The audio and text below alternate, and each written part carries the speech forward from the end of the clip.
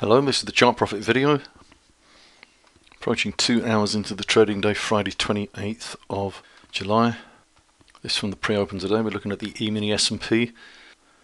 So back on the 19th of July, at the very minor point of control, I had migrated to 24.5650, which is this line here. We said pre-open Thursday that the first sign of minor day frame weakness would be a value area printed below that minor point of control. And shortly after that we saw a new high in the E-mini and then pretty swift sell-off. We had a lower value area here. Aggressive selling was marked here. That's the red at the bottom mark there. But we did find low exactly at that level and rebounded back up above 24.70 off that support.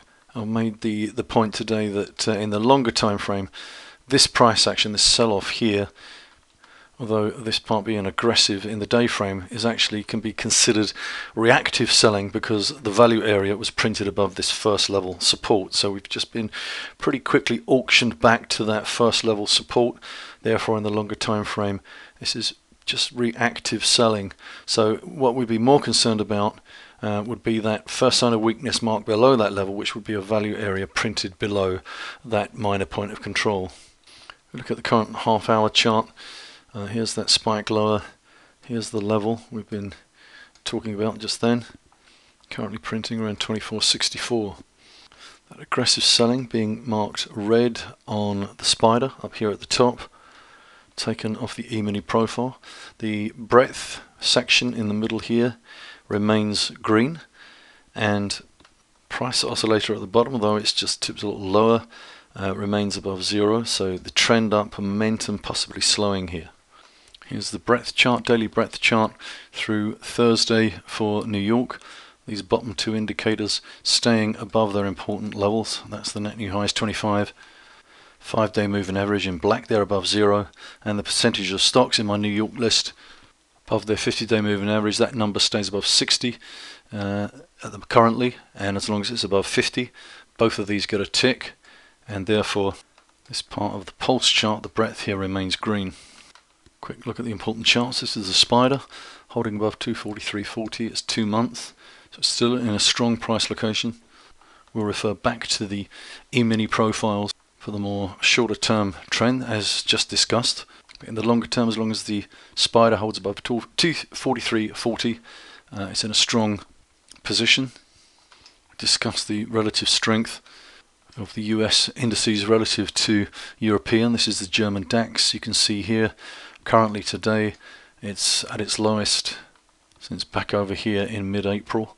So relatively a weak chart, this European German index.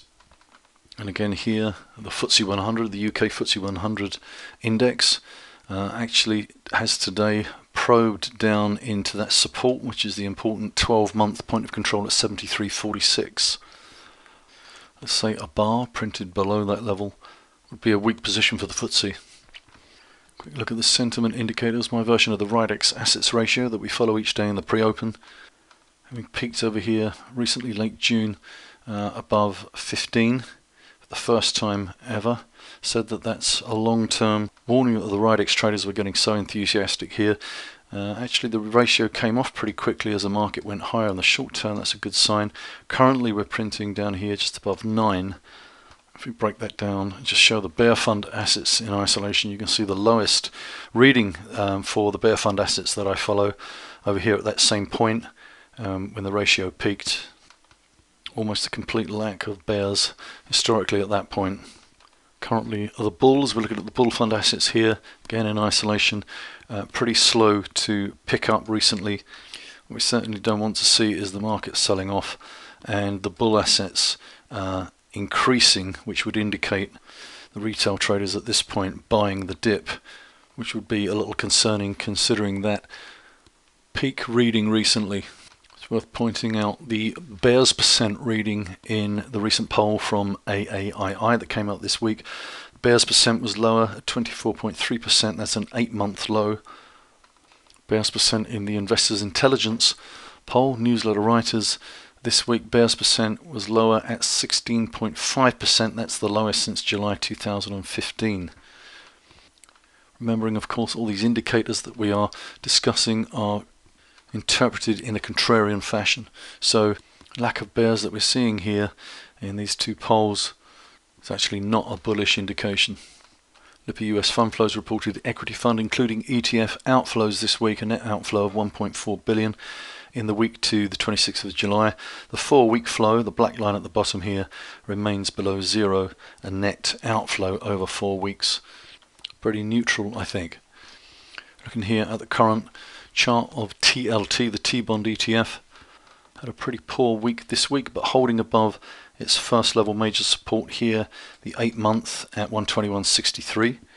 If I just draw in the halfway point off the recent low or earlier in the year, we can see the half range support coming off that low. Any chart that's trying to establish an uptrend off a major low will often retrace back to that halfway point, which would usually provide support if this is going to be an uptrend which will continue. So that's reasonably important. It's just above that 121.63 level, and price below there would indicate a retest of the major at 119. Currently we're holding that despite this down week this week. Last week we discussed at length what I described as a setup in the commitments of traders data for gold, specifically the fact that the commercials or the smart money had broken out here. The net position had broken out to a new high, showing they were extremely bullish. The trend followers, or what we call the large speculators in this legacy data here, breaking down to a new low.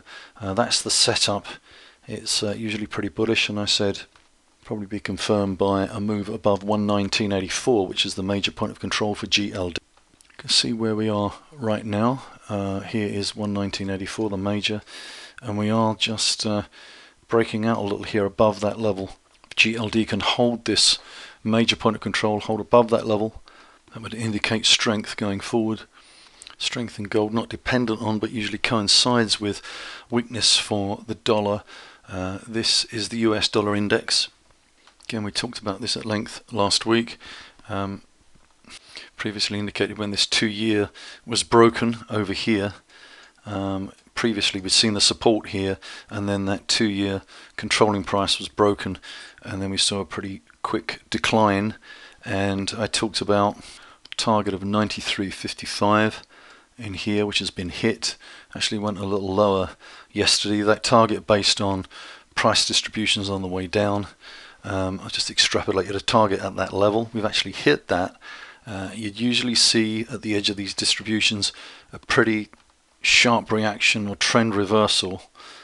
Can't say that we've seen that at all yet. So the longer price spends being accepted down around 93.50, the more we have to look at the fact it's in a really weak price location below that level, rather than possibility of a trend turn here.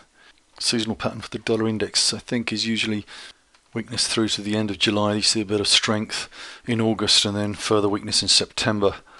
The index would need to retrace and print back above that level at 95.57, which is now 2-year resistance.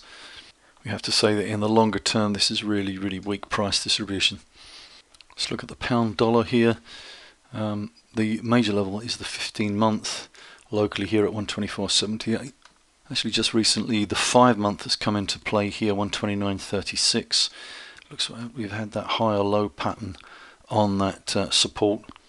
Previously I've shown a chart of the long-term distribution for the pound, with the major value area high coming in around this level, which certainly was resistance here and here, but we seem to be accepting price up around this value area high, which usually indicates that a new distribution has begun. If we see acceptance like that, the behavior indicating a new price distribution, which in this case would obviously be higher, so that's not a bearish indication. It's a sign of strength, which is possibly a surprise to a lot of people for the pound, as we've seen on the previous chart, probably largely due to the weakness in the dollar. I'll finish with the Euro FX chart as discussed in the pre-open today.